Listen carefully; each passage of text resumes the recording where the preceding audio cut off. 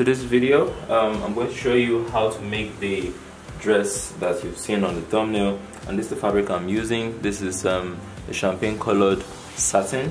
You can also use polished cotton. You can use or lightweight denim is also a nice option. The measurements that I'm working with are the off shoulder measurement. So you need to take the measurements from here around the body. The off shoulder I'm working with is an off shoulder of 40 inches. Then you will need the sleeve length. So you take the sleeve length normally as though you were cutting the sleeve to start from here. Alright, so the sleeve length is 23 inches. The dress length, so from the beginning of the elastic that will be up here to the one at the hem, is 33 inches.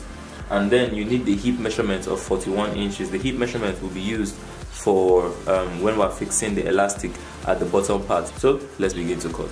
So the first thing we're going to cut is the top part of the dress. So like I said, the dress is 33 inches in length. I want it to be 30 inches at the end of the day. So when you're cutting it, you're going to make sure that you have a bit more than 33. So you need to have 2 inches of excess for when you're folding and hemming and fixing your elastic at the top, and 2 inches at the bottom. So that's a total of 4 inches. So I'm going to add a total length of 4 inches to the 33 inches. I hope that that's clear. So that's 37 inches. Okay.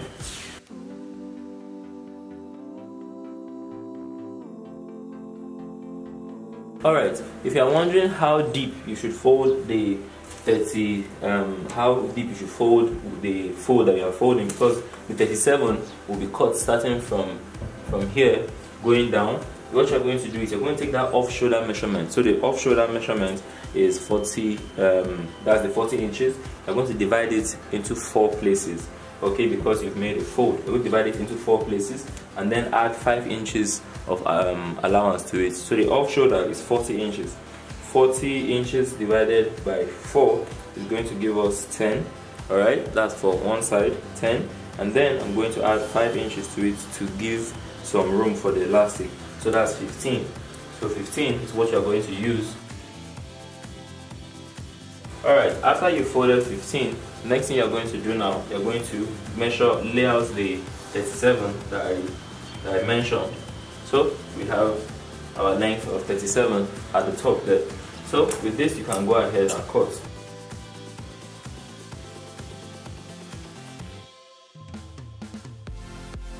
After you've cut this, you're going to need to make another fold and cut the exact same measurement that is going to be for the back of the dress. So this is for the front. So this is the mid part of the main part of the front of the dress.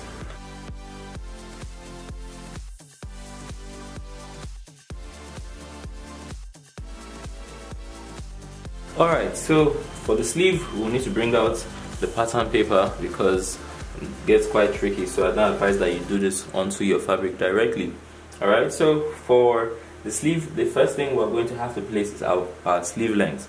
So remember I told you to take the sleeve length as though you are making a regular shirt or dress. You see, we are starting from here. So the sleeve length I'm working with is 23 inches. We will need to add 2 inches to that number. Because remember we're hemming 2 inches at the top of the dress and 2 inches at the bottom. So we are left with 27. 23 plus 4, 2 inches up, 2 inches down equals to 4. So 23 plus 4 equals to 27. So you're going to come to the edge of your paper and you're going to place 27. Okay, so for me that's basically the full length of the paper. I'm just a few centimeters, I have just a few excess centimeters of excess at the end of the paper. So the first thing we're going to do now is this. You're going to come to this edge over here and you're going to make a mark at 5 inches. Now mind you, you've already added excess onto the body that is already your off shoulder divided, so we're not worried about too much excess. So this 5 inches you are placing here should be enough for almost anybody that you are making, because this is the top part of the sleeve that will be fixed onto the body. So you see this part here, you're going to come here, make a mark at 5 inches. The next thing we're going to do is, now you're going to come in by 4 inches on this side here. So if you can simply roll a line in. Now you're asking, why are we rolling this line for 4 inches. This part here is going to be attached to the body and it's going to be hemmed with the body. So you want this line to be straight, because if this line is at any sort of angle, once you fold this, see this, as it's straight, when I fold it, it's going to be okay because it was cut straight. But if I went ahead to start drawing any curves anywhere, you would end up with a line that when you fold, you would lose inches or add, or you would have excess at the bottom. So rolling a line 4 inches straight, that 4 inches is the 2 inches that you have for your hemming allowance. All right, the 2 inches you have for your hemming allowance and where it is going to land at the end of the day, okay, or around where it's going to land at the end of the day. So make sure you have that. So 4 inches, I hope that that's clear. 4 inches in, and then you stop it at that point. The next thing I want you to do is I want you to place the 37 inches that's supposed to be the length. All right, so how are you going to place this 37 inches? You are going to come here, all right, you see this, and you're going to make a mark at 2 inches, because the height of your dress is at this 2 inches, it's not at here. All of this is your hemming allowance. All right, I hope that that's clear. So you're going to come from here, see what I'm doing, and we've seen that this is where 2 is supposed to be. So you're going to keep 2 here, and then you're going to come down to where you have 37 inches. So keep 2 at this point, and then look for where you have 37 at the end of your dress. So you're going to keep 2 here, and you're going to keep sliding your tape. Or matter of fact, just slide your tape. 37, check and see. Okay, 2 inches. You still have, I hope this down part is entering. Oh yes, it is. You still have some excess at the bottom, so you keep your tape here 2 inches, you come down to 37. You see this? 2 inches here and 37 at the end of the paper. So you're going to make a mark over here, alright, and then you're going to connect the dots from here to here. If you have a yardstick, this is going to be very, very easy. Mine broke ages ago and I refused to get one for the house. So I'm going to connect here all the way down there. Alright, after you've done this, the next thing we're going to do is we're going to move to the hem of the sleeve. Alright, so how are we going to do that? The first thing we're going to do is at the hem here, you're going to place, because you've seen there's a lot of excess at the bottom. So you're going to come to the hem, and you're going to place 6 inches. Alright, you're going to come in by 4 inches, just like what you did at the hem here. Alright, at the top part of the bodice here. That's going to allow you to hem your sleeve without having it squeezing in a funny way when you try to. Alright, so now the next thing we're going to do, and I know it's a lot of calculations, but if you follow it step by step, you would understand this. The next thing I'm going to do is at the hem here, I'm going to come away by 2 inches, and I'm going to make a mark over here, and then we're going to connect here, okay, from here all the way to this 4 inches.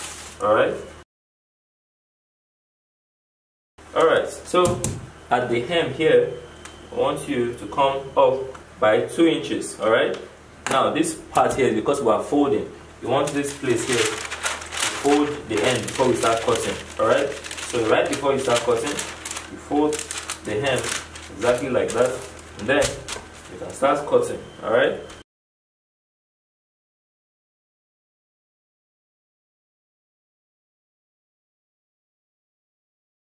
see, because you cut it on a fold, you can see that when it's time to start hemming everything back, it would be okay because it was cut that way. So now make sure that you differentiate where is where, so that you don't end up twisting everything. So you draw an arrow like so to show you that that's the top part, and also I'm going to make a little notch when I transfer this to my fabric. So let's transfer it to the fabric. Alright, it's been an unfortunate incident. The 2.5, almost 3 yards of satin I was using is not going to work, so I'm using this instead to make it, instead of just getting upset and just not making this video.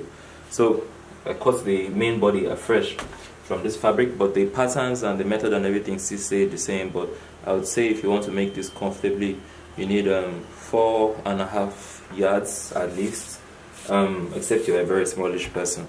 If you're working, if you have like a hip of 50 type body, I would say you even use 5 yards to be on the safe side. Yeah, but moving on. What I'm going to simply do, I'm going to simply make a fold with this, place my pattern on top and cut. Alright. Oops, my ring.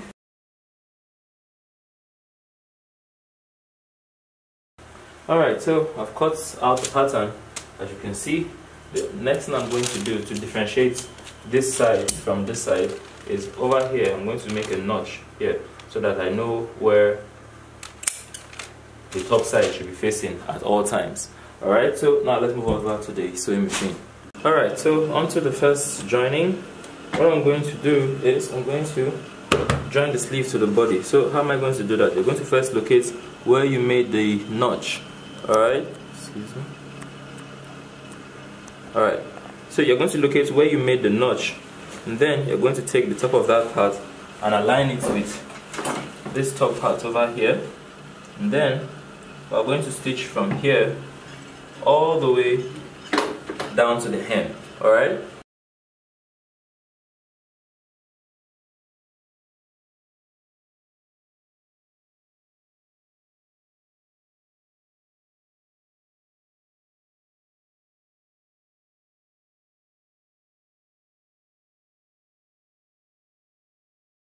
Alright, so on this side we have attached the shoulder on this side.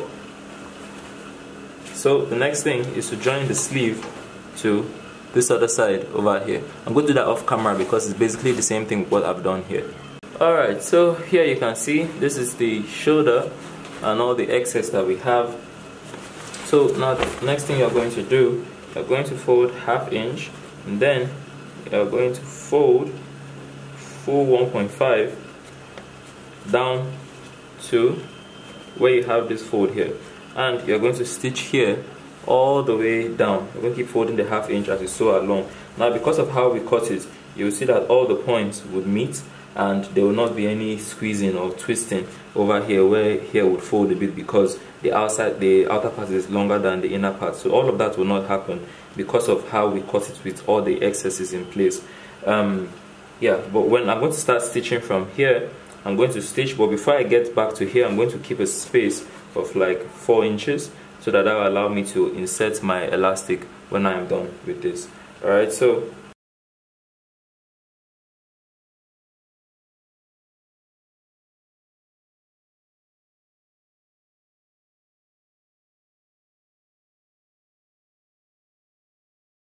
alright, so the next step is to cut my elastic, and you're not going to stretch the elastic when you're cutting it. You see this? You just lay the tape on it, go down, and the off shoulder I'm working with an off shoulder of 40. I'm going to subtract 3 inches from it so that it doesn't fall off the shoulder. So I think 3 inches should be okay, plus the 1 inch I'll consume when I'm sewing. So the 37. I'm subtracting 3 inches from her shoulder and using that to cut the elastic. Alright, now if you have a safety pin, this is going to be a lot easier, but for some reason I don't know why I can't find mine. So I'm going to use my regular needle and pass it through. You can see what I'm doing. I've made a knot there, and then I'm going to go over it one more time,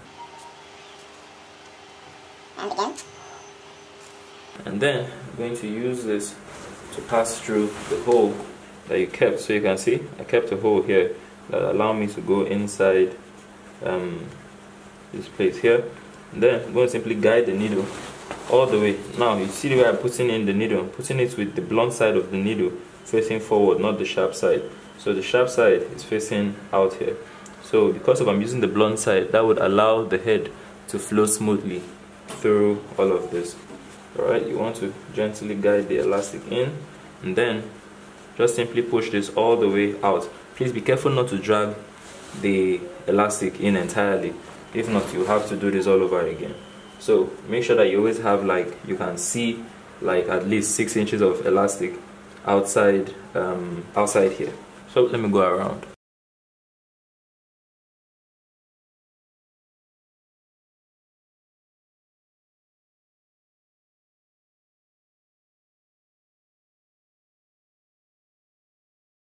So you see, with that I have fixed the elastic at the shoulder. Next thing I'm going to do is to simply cover up this opening I have over here. Alright, so after I have done this, the next thing I'm going to do is I'm going to come to the sleeve and I'm going to stitch 1/2 inch from here, from here all the way down to the end of the sleeve. Alright.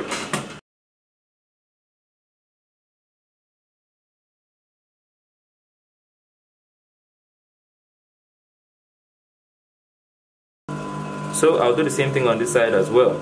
I'll just sew from here all the way down to the hem.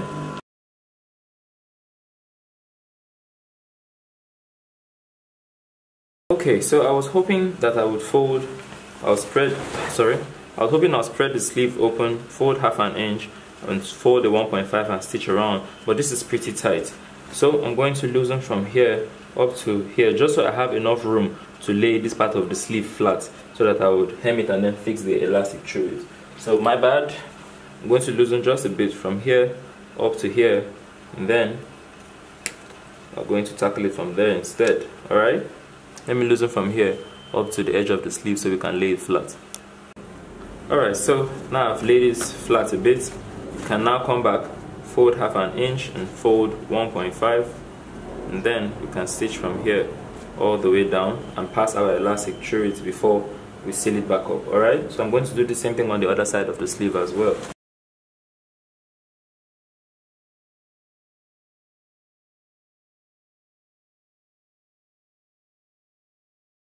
Let's fix the elastic in the sleeve. So the opening we have here, just like what we've done before, you're going to simply pass your needle through it.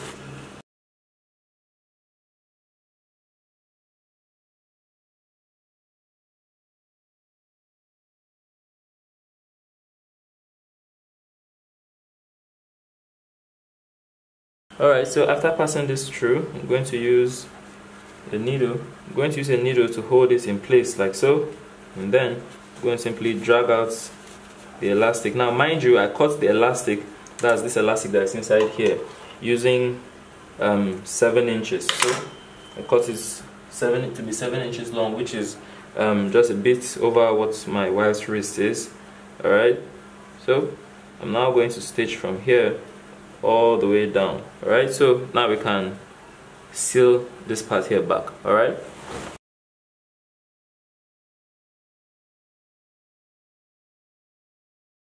alright, so after doing that, next thing and the last thing we're going to do is we're going to hem the bottom part. So you can see this part here, we're going to have to hem it just like we did the top, 1/2 inch first and then 1.5 all the way around. But when you start from here, you stop right before you get there so that we can pass our elastic around the bottom like we did at the top.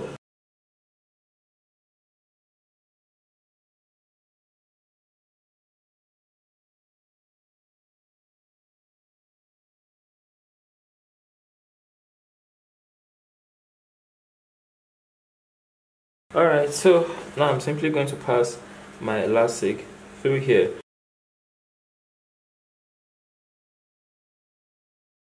Alright, so I brought out the elastic. I'm now going to stitch here and then I'm going to seal the hole that is left. I forgot to tell you, the elastic I used at the bottom part is 6 inches smaller than the hip measurement. Alright, so that's how I cut the elastic. So once I do this and seal that, I'm done. Alright, if you've watched this far, thank you for watching. I'll see you in the next video. Have a lovely day. Bye bye.